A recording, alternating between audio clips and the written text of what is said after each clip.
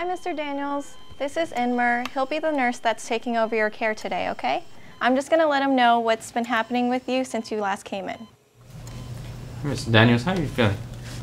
Not very well. All right, this is Mr. James Daniel, date of birth, January 17th, 1986. No known drug allergies, came in around 0400 with complaints of fatigue, fever, and malaise for the past 3 weeks. Says his temps have ranged between 101 to 104 in the past week. Temps on admission was around 100.2 orally.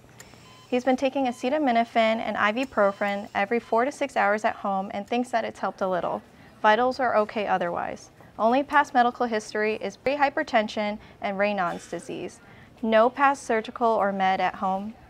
Labs are okay too, so NP wrote DC orders. We're just waiting for his ride to arrive. Okay, thanks, Carrie.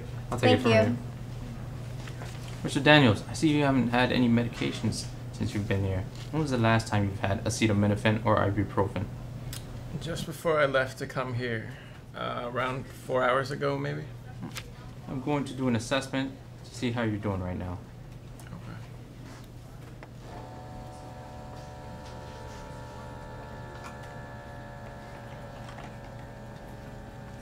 Open your mouth and do the tongue.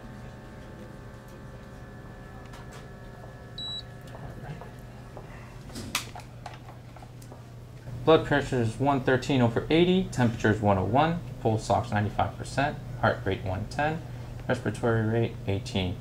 Any pain right now? Nope, but I don't have any energy at all. I feel like I want to sleep all the time. What's your usual blood pressure? The night nurse said you have pre-hypertension. I think the top number is usually 130 or 140, I guess. I'm not sure. I had hoped when I came here they were going to help me, but I guess if they think I'm okay to go home, I'll sleep better in my own bed. All right, can you sit up for a moment, please? I'm gonna have to take a listen to your lungs.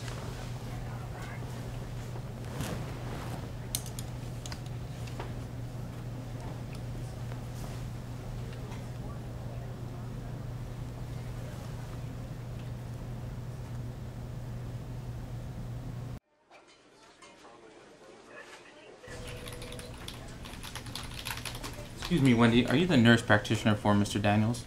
Yes. I see he has a discharge order. Yes, correct.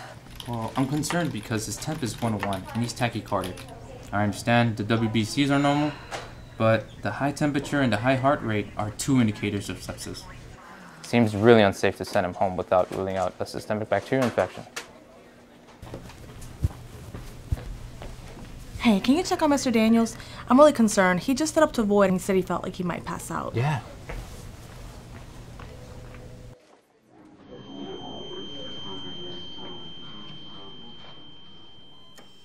All right, let's start him on tele, and let's start a 1 liter bolus of normal saline and blood pressure every 5 minutes. Lizelle, can you get the charge nurse, please? We're gonna need some help. Sir, can you open your mouth for me, please? What do you need? Sarah, can you start a normal saline bolus, please? Yes, starting a normal saline bolus.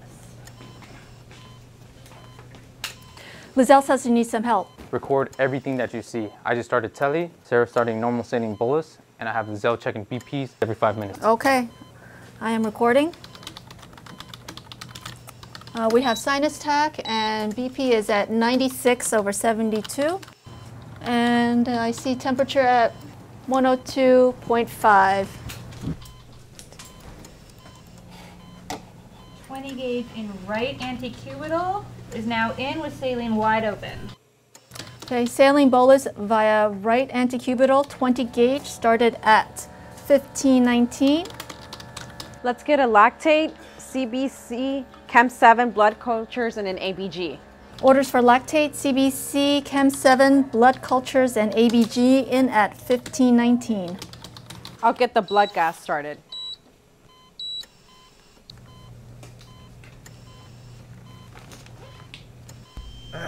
What are you doing? Sir, I'm concerned that you might have an infection in your blood. We're gonna run some tests to check instead of sending you home right now. I have a lactate of 7 and a pH of 7.2 on the iStat. Lactate of 7 and pH of 7.2. Start a second liter normal saline bolus. Try for an 18 gauge in his right arm. Start a gram of vancomycin after you get the blood cultures. I'm going to call the MICU for a bed. Okay, lactate of 7, pH of 7.2, another normal saline bolus, and second IV access, and 1 gram of vancomycin ordered at 15:26. Sarah, can you take over for Inmer? Sure. Can I talk to you for a second? Sure.